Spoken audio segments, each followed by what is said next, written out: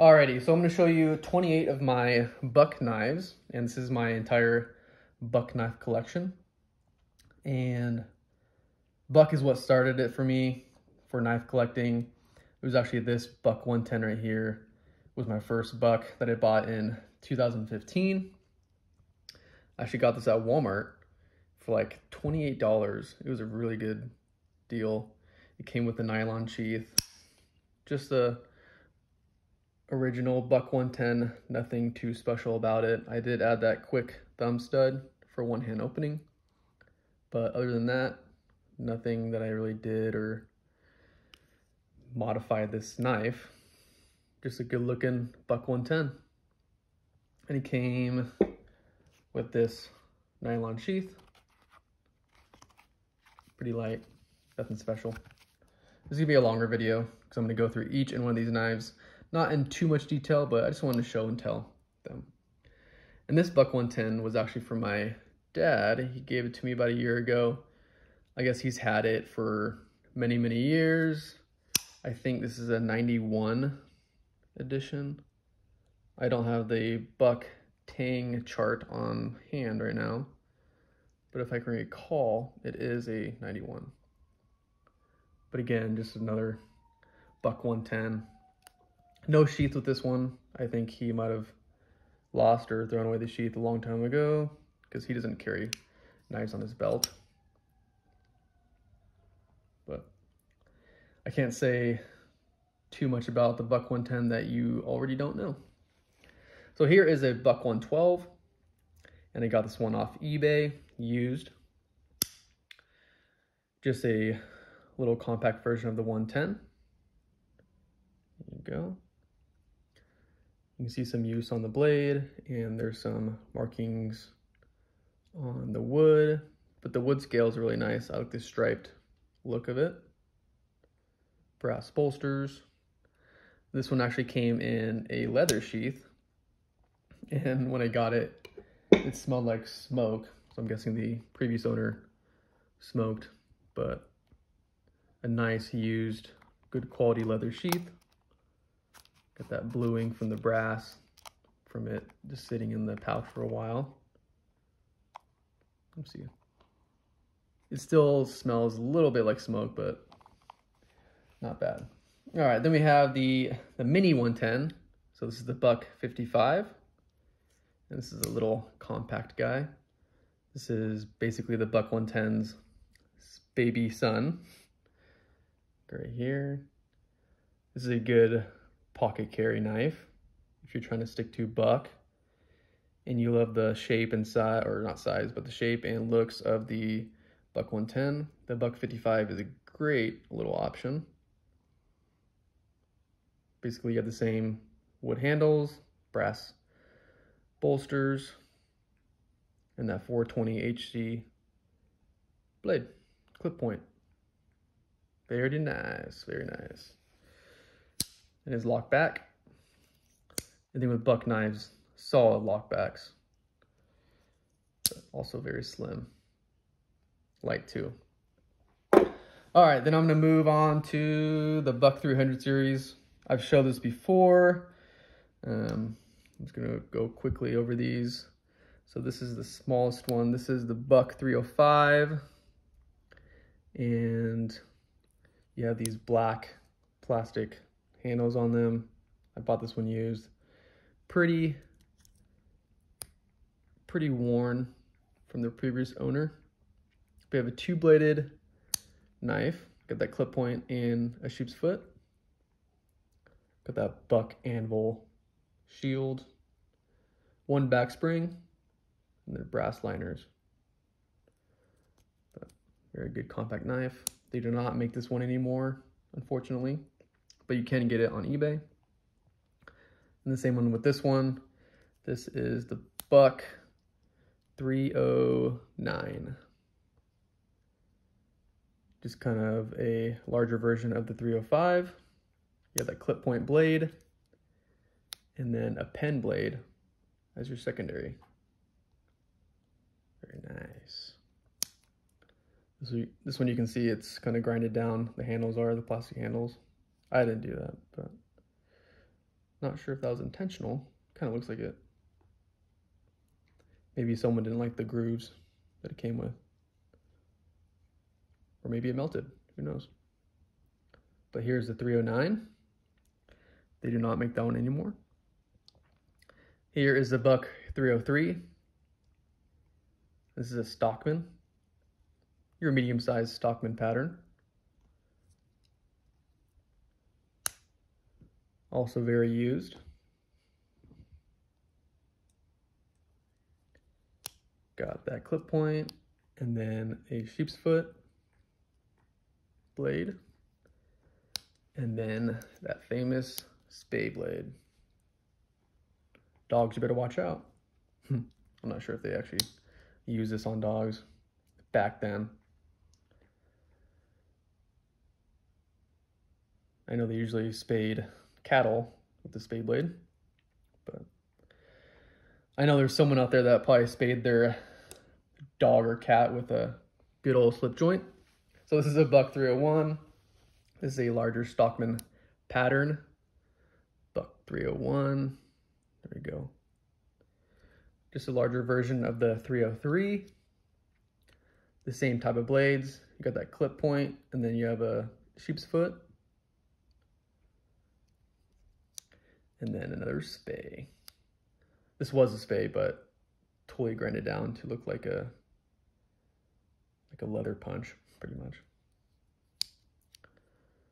There you go. This is one of the two 301s I have. This one was made, I believe, in the 80s, and then this one was made in the early 2000s. A lot newer version. The main difference is the newer version has stainless back springs, and there's 3 of them. And the older version only has 2 back springs, and they're not stainless. It's right there. 3 back springs, no brass liners like the older version. Everything is stainless, but same setup. Very nice, good looking clip point. Yeah, Buck 301. Got that sheep's foot. I mean, you already know. Just gonna got that nice Buck shield. All right, and then here's a Buck 302 Solitaire, which is a single bladed knife. It's basically the same size, length as the Buck 301. It's just a skinny one. This one went on a diet and lost 2 blades. So it just has the 1 clip point blade, a good carry in your pocket because it's nice and slim. You slip it right in there. Won't even feel it. A lot lighter too. This is the Buck 302.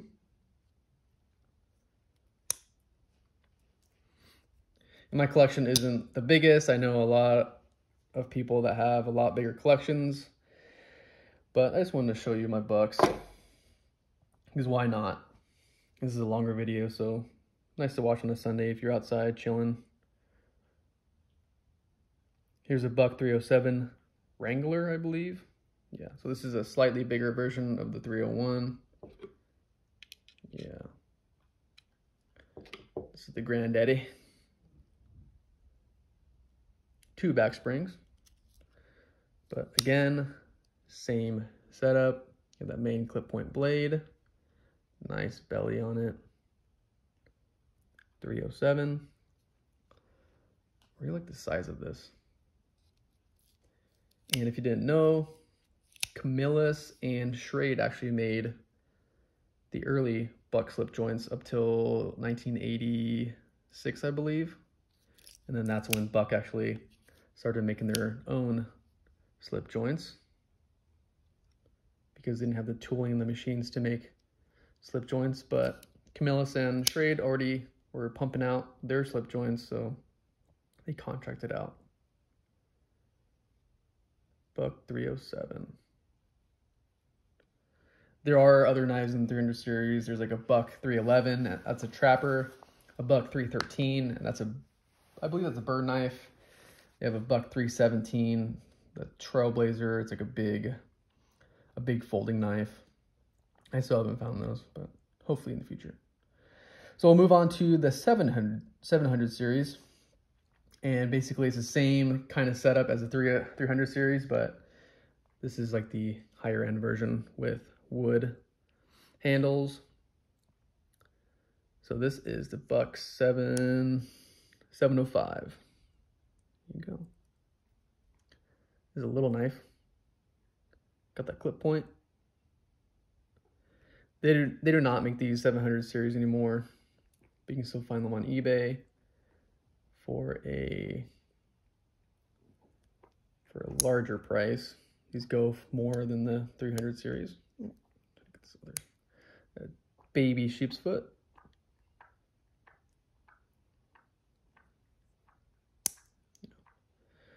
You can see the wood looks really good. I just wish they made these still. I guess there wasn't a good enough market for them. Then we have, this is the Buck. Let's see what we got here. Buck 709. Also two-bladed knife. Clip point. And like a pen blade. And none of these slip joints have half stops. Buck did not put half stops on their slip joints. Gonna have a different shield. You just have a typed Buck on there. And all these 700 series just have a different typed Buck, not the hammer and other knife cutting into a bolt or nail shield.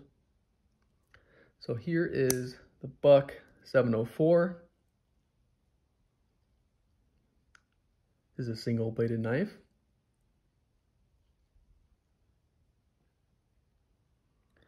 And I think this is the same size. No, a little smaller. Yeah, a little smaller than the 302. Alrighty. But you can see here the shield is kind of in a fancy cursive writing. There. Oh, there we go. Can you get a zoom here? Okay. But one blade. All right. Okay. Had some camera issues. I'm going to keep going. So here is the Buck 703. And this is a Stockman, like a medium-sized Stockman. You have those 3 back springs, no liners.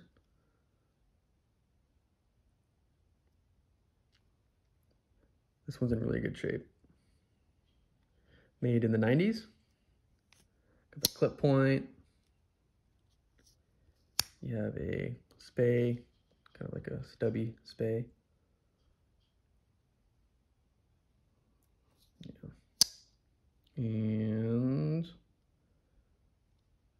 get this guy out. That sheep's foot. Very nice. Good size. About the same size as the 301, or sorry, the 303. This is like the prettier sister.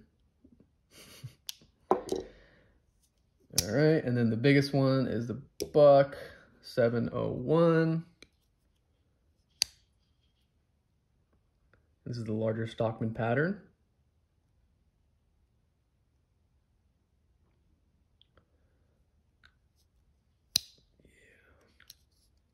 I just love Buck knives.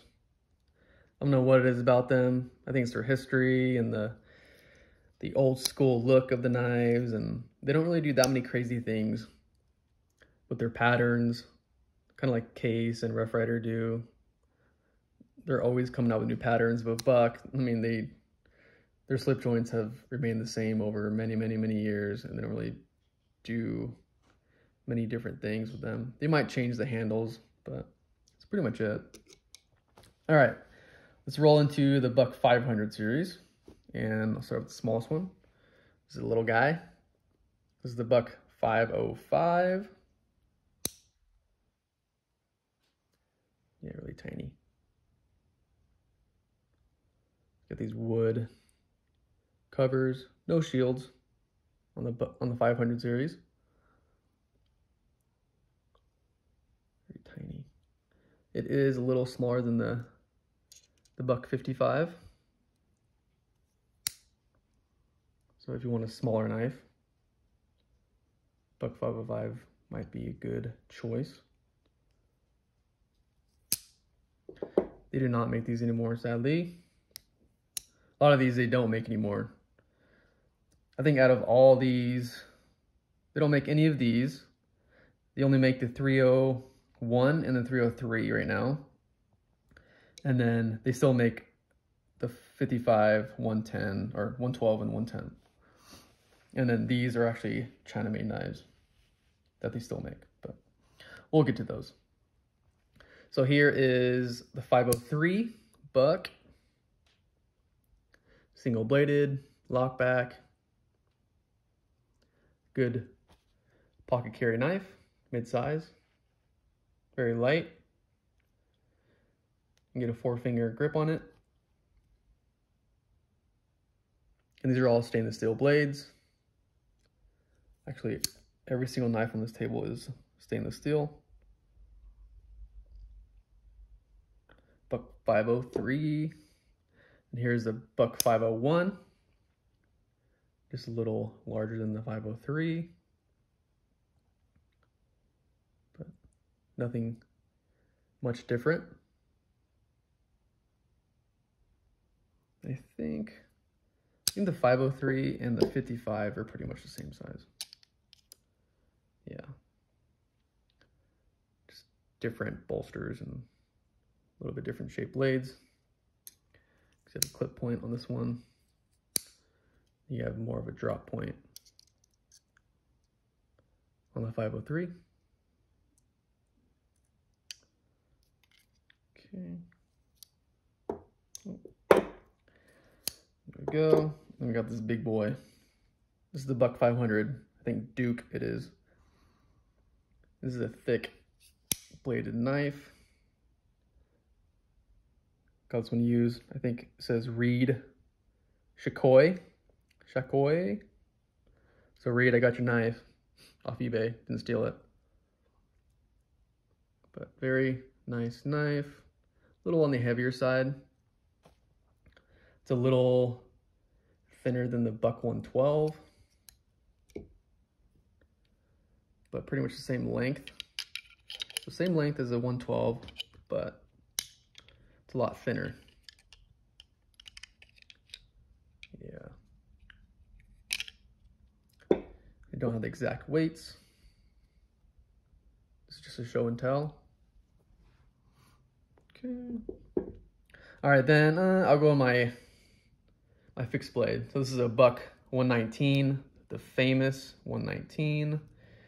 And I got this one because it's a 1993 version. That's my birth year. So if I can find a decent priced buck knife with a 93 stamp, I'll pick it up. But nothing special, or I guess nothing new about this knife that no one has mentioned in their reviews. But a good solid knife, good fixed blade.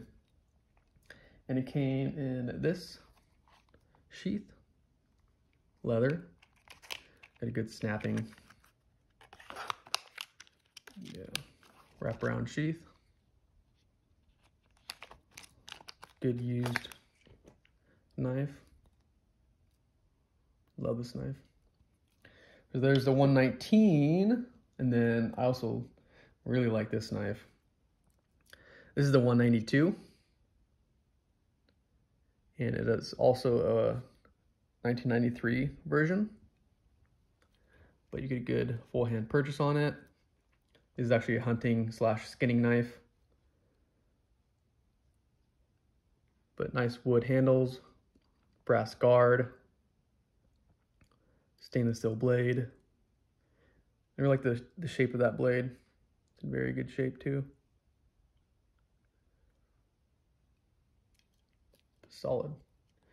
Feels good in the hand, and it came in this brown leather sheath.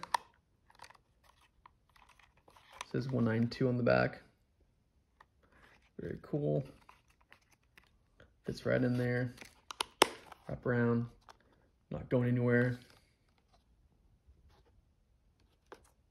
Alrighty. So there's my fixed blade bucks. I'm gonna show you my China-made bucks.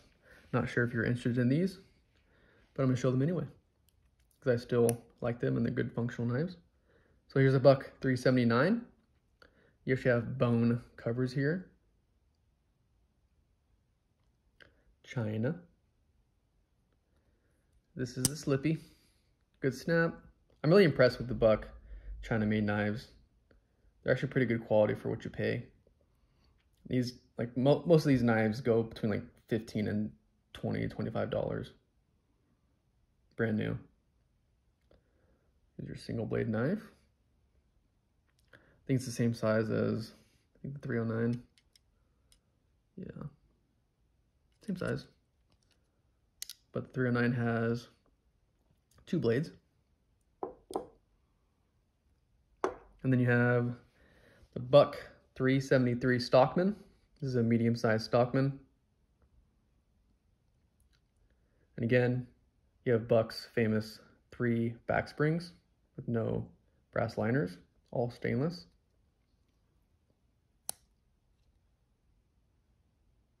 Nice clip point. That Buck stamp, 373.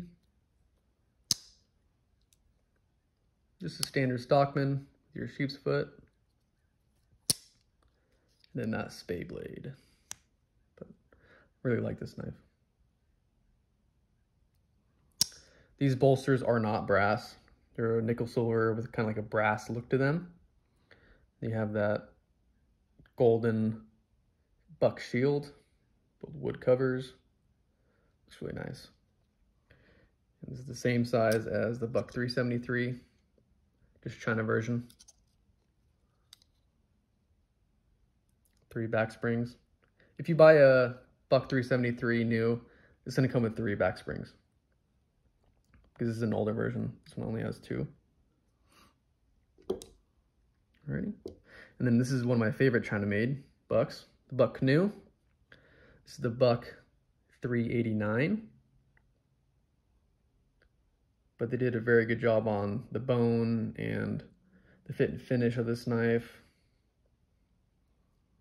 It was like $20, brand new, but good. Walk and talk, buck 389. I'm not sure if I said 379 earlier. If I did, it's supposed to be 389. There you go. Those nice pins. Nickel silver bolsters. And most of the blade steel is like 420 J2 for these Chinese made bucks instead of 420 HC that are heat treated by Paul Bose or Boss. Sorry if I pronounced his name. And then you have the large buck 371 Stockman. The large frame. Kind of this peach seed bone jigging. Yeah. Very similar to the buck 301. China. Got that sheep's foot. And again, no half stops. Spay. Same size as the 301.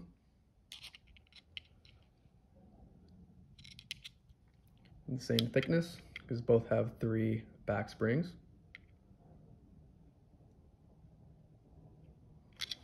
But very good knives. I wouldn't count out the Chinese made bucks. So this is actually a 2-bladed, like medium-sized toothpick from Buck. You have that nice like reddish wood. So you have this main blade clip point. This is the Buck 388. 388. And then you have a spade blade as your secondary, which is kind of unique. because most toothpicks only have one blade, whether it be a large, medium, or small toothpick. But I think it's cool, unique, and it looks good. Pretty good fit and finish. There's a buck toothpick. Then I also have a buck, I think 385 small toothpick. They came in a package together. Also have that red wood, buck shield.